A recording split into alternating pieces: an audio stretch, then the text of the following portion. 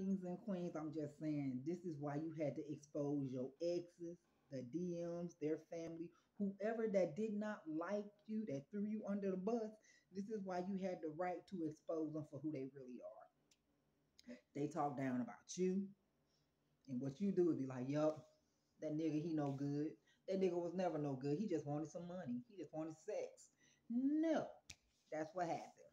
They was like, yeah, she's slow, she retarded, she'll do anything for $1 or two, or do stuff for McDonald's. That's a lie. Give me 1,000. I'm just playing. Let me stop.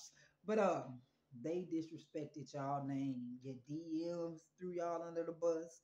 The family threw y'all under the bus. Ex friends threw y'all under the bus.